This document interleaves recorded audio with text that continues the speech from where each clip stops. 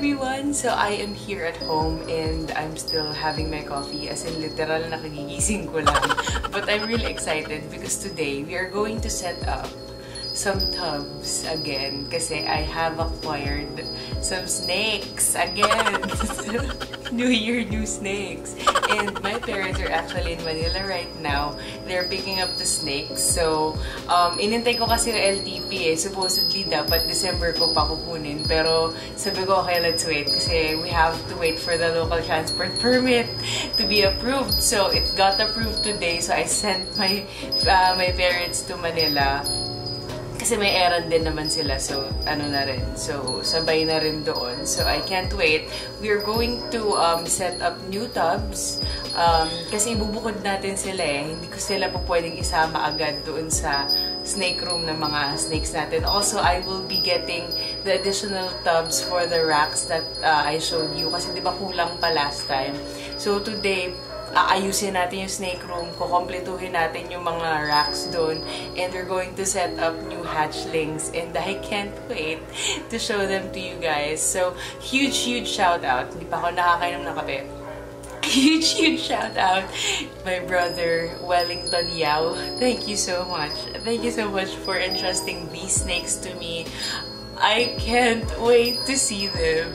I swear, I am stoked to be adding these snakes to my collection, and I can't thank Ton enough for letting me have them. So, without further ado, I'm gonna get my coffee fixed today, and then we're going to head straight to the snake room to set up the tubs, and I'ma see you there. So, dito ko napiling i-quarantine yung snakes. So, nakakahiya kasi makalat. But, ito yung tambakan namin, stock room namin dito. So, dito ko napili i-quarantine yung mga snakes kasi sobrang warm dito. At the same time, nasa taas lang na snake room. So, dito ko sila ilalagay for the meantime. But, of course, I have my disinfectant spray. Disinfect ko muna tong area na to just in case. No? Mas maganda na yung na-disinfect muna. And then, pagdating nila, i-unbox natin and then we set them up here. Quarantine for me lasts from 3 weeks to 1 month. Kung mas matagal na gusto nyong mas okay din. So, ayan. So, set up ko lang. So, there you go. May hide na sila. Tigisa. Lalagyan ko na lang ng water dish and then they're all set. Pagkapatay ko ng ilaw, madilim na dito, mainit. So, they can finally rest pagdating nila. Ito eh. Where are my snakes? Yes, I saw na. Yung ka naman yung phone na I'm vlogging! Yay! Oh, they have arrived. So let's unbox this. Oh my god, I can't even breathe right now. Sobrang excited ko. Guys, I am crying. Oh my god. So let's... Kalendaryo ng Justin Kubilka Reptiles. So, yeah. Tamaya na natin tingnan yan. So, let's unbox and check out the snake. So, here is the first snake. This one is an Enchi yellow belly het pied. So, I can't open it, but yan. Enchi yellow belly het pied. And then, oops, may pupu siya doon. This one I'm really stoked about. This one is a red stripe. Red stripe het clown. Red stripe het clown. Like, damn, so much to do with that snake. And then another het clown. This one is a spot nose naman. I need another spot nose here. So, nagsisettle na yung mga hatchlings sa taas. Intayin muna natin sila magsettle before ko sila videohan talaga isa-isa under natural light. For now, ang dami kong gagawin. Bubutasan ko isa-isa yan. Pag nabutasan ko, tsaka ko ilalagay dun sa snake room natin na mga wala pang slots. So, naglilinis pa rin ako. So, update ko ulit kayo after ko matapos to. Alright guys, so here is the first snake that I got from Amazeballs Reptiles. Give him a follow sa Instagram at Amazeballs Reptiles. And also, nag-upload din siya sa Facebook. Sobrang gaganda na aso yung na-upload niya.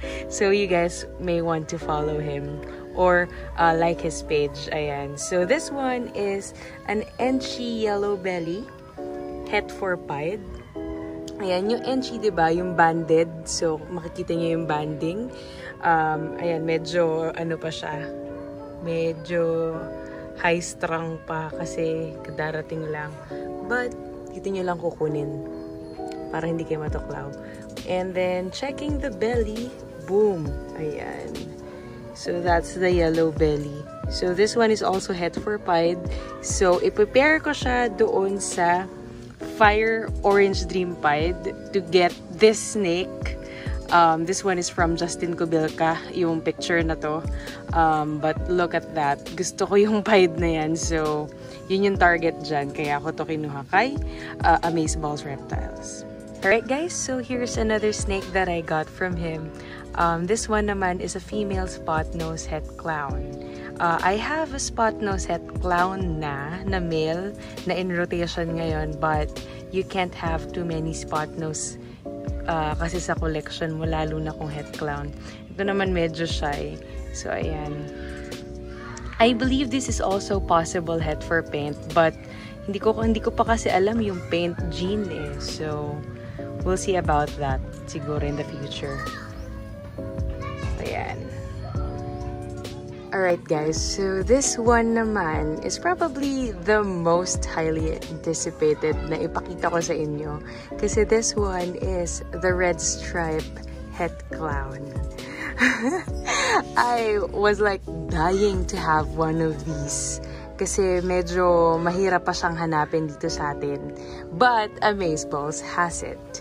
So, ayan. So, nakakuha ko sa kanya. This one is a red stripe het clown. Bakit siya mahalaga sa clown projects?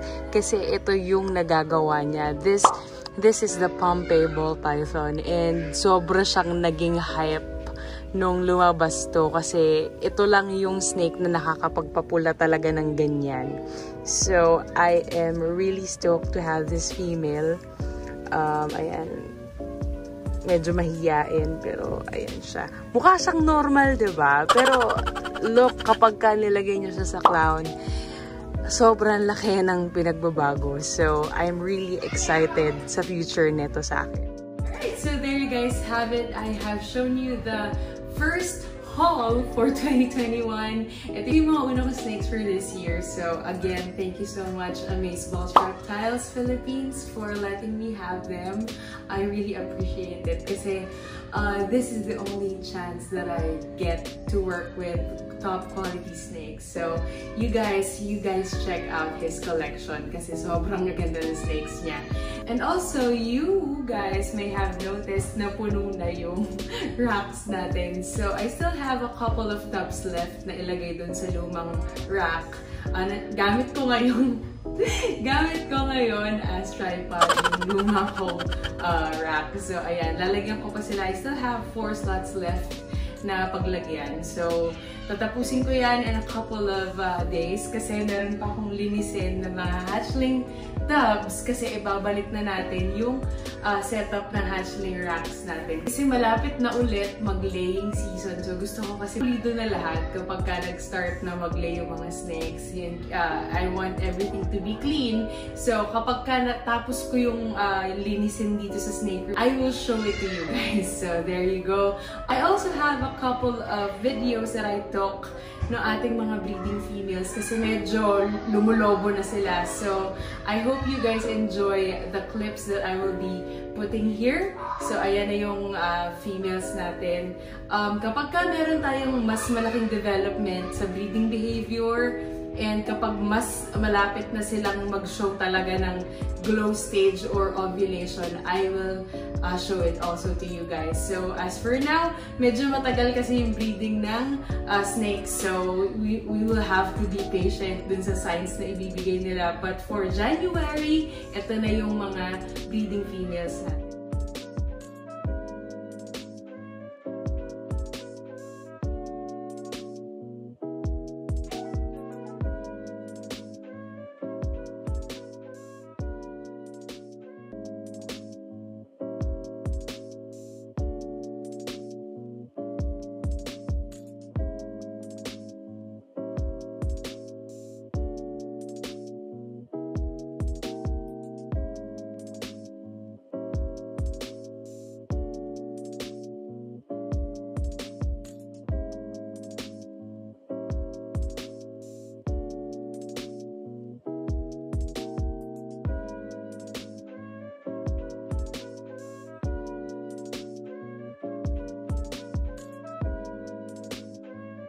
So again guys, thank you so much for watching. I hope we have a very productive year sa ating mga breeders ng snakes, and I hope we hit our targets, yung mga genetics na gusto nating makita sa mga babies natin.